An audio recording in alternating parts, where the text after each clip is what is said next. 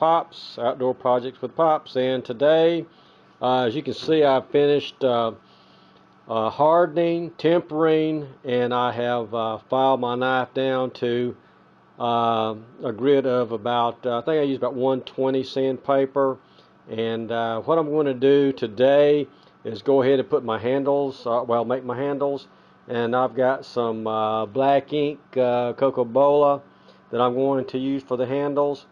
And basically what I'm going to do is just lay my knife on there, kind of save as much material as I can, leaving just a little bit. And I'm going to outline it with a Sharpie here, and then I'm going to cut those out with a little bandsaw that I have.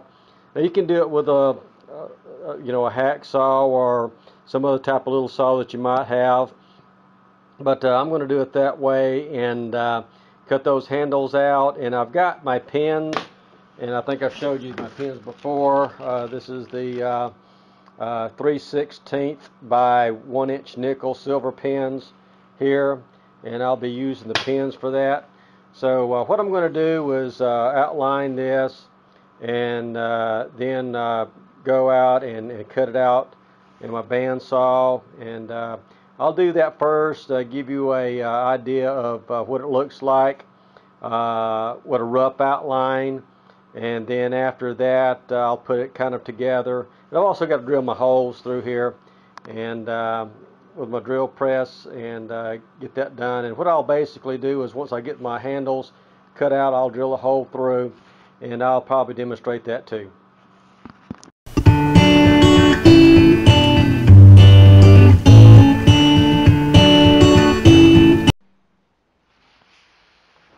Okay, got my eye protection on. Ready to start cutting this. Put the jigsaw on and start cutting out here.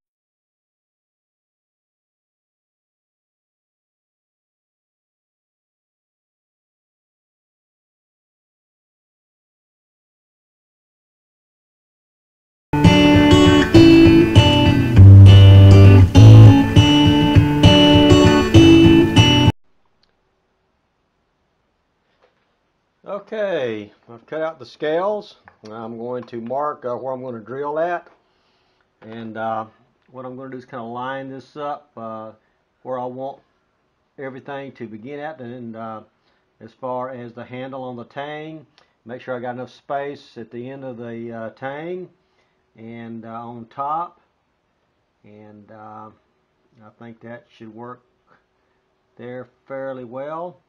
And what I'm going to do is just use a pencil and mark my holes.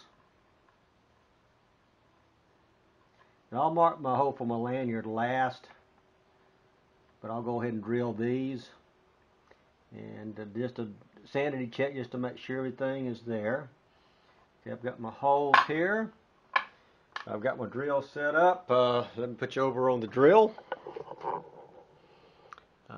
Drill press. Let me move you a little bit closer. And I'm using a 3/16 inch drill bit. Make sure it's going to go all the way through. It is.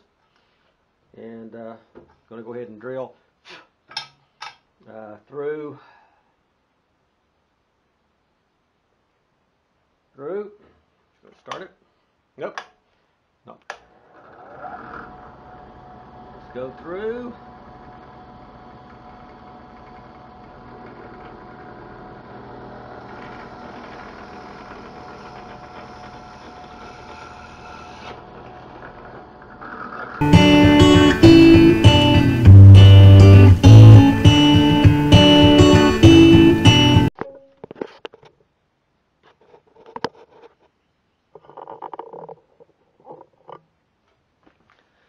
Okay, what I did was widen my holes a little bit here. Let's put it all together now and see how it goes. My pins through. Now again, this is just a sanity check to make sure everything's going to fit right and look right. And again, I do want it tight, so this is going to be fairly tight. And again,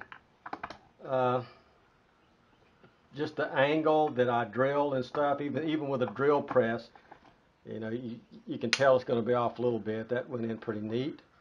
Go through. Hopefully this will go in fairly easy. Yep, that went in pretty neat. So that's what I've got here right now. And you can see I'm not at the metal in the tang. I've got plenty of overlap. The start of the handle on both scales is about even. I've got plenty of room at the end of my tang. On the bottom here, I've got some sanding to do. But as long as I'm not, as long as I've got enough wood covering everything, I'm golden on that. So what I do now is to actually take these apart, take my blade out, put them back together, and then I'll start sanding them, and I'll show you how to do that.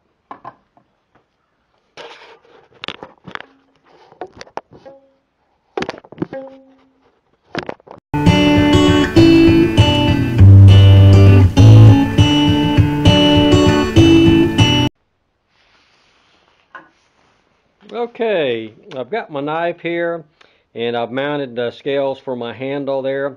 And as you can see, I've got to file down the scales to meet the tang here, and I've done that. You can see on the top here, I've got that smooth there. And what I've been doing is using this little grinder that I've got right here, and I've also got a belt grinder. I can show you that up there right here that I've been using. So between those two, that's what I've been doing to grind down here. So I'll show you that just a little bit here, and kind of show you what it looks like after that.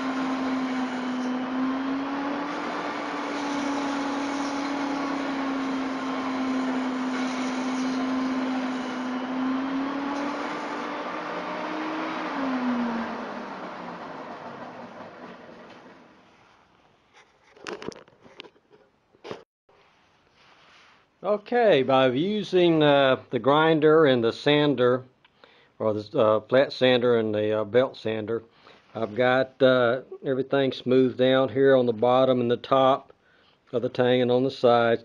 There's some areas here that I can't get right here, so I'm going to have to use my Dremel with a little drum sander, and I'll illustrate that and show you what it looks like after that. And also you'll notice too, I put some blue painting tape just to protect my blade tip from any type of unnecessary scratches right now.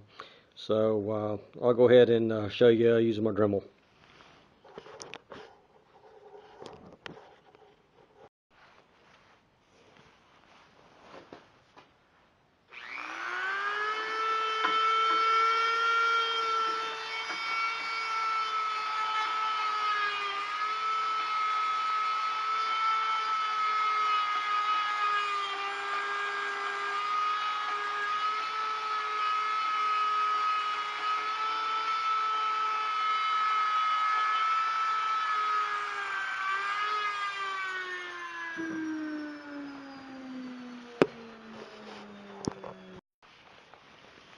Okay, as you can see, after I did my Dremel, I was able to do some fine sanding up to the tang on my handle there, also under from here to there, just using my Dremel.